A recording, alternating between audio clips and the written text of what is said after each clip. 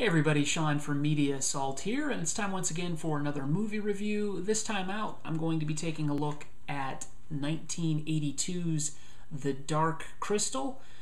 This was a film that was directed by Jim Henson and Frank Oz. It's based on a story by Jim Henson. The screenplay was written by Dave Odell, and it features a lot of conceptual design work by Brian Froud. This is a very simple fantasy story that revolves around this planet, which is just referred to as another world, 1,000 years ago. And what has essentially happened is there is this all-powerful crystal, the Dark Crystal, and it has been shattered. And when it was shattered, it created these two races, the sort of evil lizard-bird combination Skeksis and the gentle wizard-like mystics. There is another race on this planet of which there seems to be only one remaining member, and they're called the Gelflings. And that one remaining member, his name is Jen, and he's been raised by the mystics. For some reason, the Skeksis are trying to eliminate all the Gelflings, and they thought they had, but Jen escaped and was raised by the mystics. The mystic, who is essentially he refers to as his master, is on his deathbed, and he gives Jen this quest to retrieve the shard of the Dark Crystal. And if he can repair the Dark Crystal, then the world will return to its once glorious state, I guess. This is a very simplistic quest tale, which wouldn't seem that far out of place in sort of like a Japanese role-playing game, although this, predated any of those by several years. This was released theatrically in December of 1982. I actually went and saw it when it was released theatrically, and I liked it, but I didn't think it was that great. This was the first time that I'd watched it since then, and really what I came away with after watching it this most current time, in 2012, is just the incredible amount of detail and craft that went into making this movie. When it was released, it was actually billed as the first live-action film in which a human being does not appear. And, of course, there are human beings on screen, but they're doing puppetry. They're also in suits, these full body suits that are essentially giant puppets. So Jim Henson, of course, is known for the Muppets and puppetry. He's a puppeteer, and the Jim Henson Studios, Jim Henson Company, created this wonderfully organic world.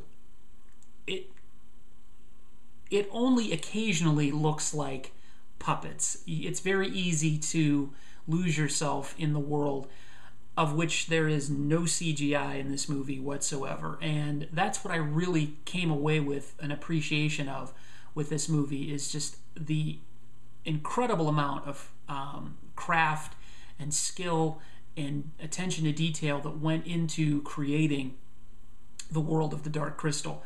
I've watched a few things on its production, how it went from conceptual designs by Brian Froud to these fully realized costumes, puppets, and it's just amazing. And it's even more amazing to think that this movie was made for $15 million. It only made about $40 million at the box office, so it made money. It was just considered a disappointment because it didn't make a lot of money. But you have to think about the year that it was released. 1982 was also, there was a little film called E.T. that came out that year that did a lot of family business and was much more family oriented. The Dark Crystal is really kind of a dark film. The Skeksis are really kind of brutal. They're definitely, I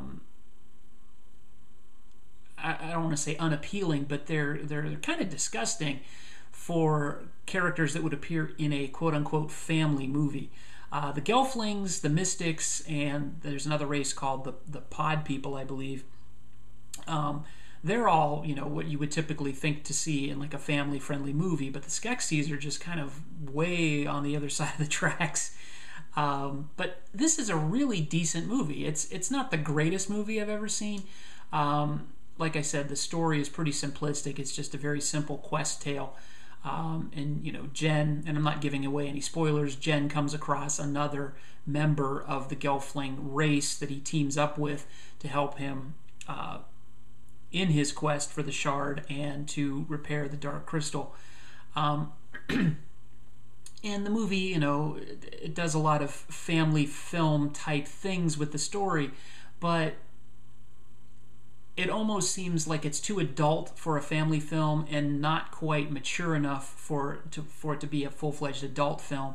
So what you kind of come away with is this movie that seems a little too simplistic for how complex this world that it's based in seems to be, and all this attention to detail that went into it. I probably would have had more, or come away with a more fulfilled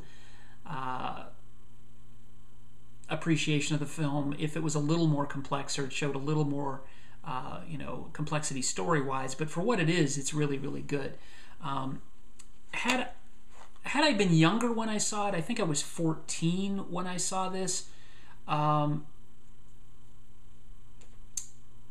think I would have appreciated it a little more than I did when I originally saw it. Being 14, I was kind of skeptical at that time, but now as an adult, I can appreciate it for what it is.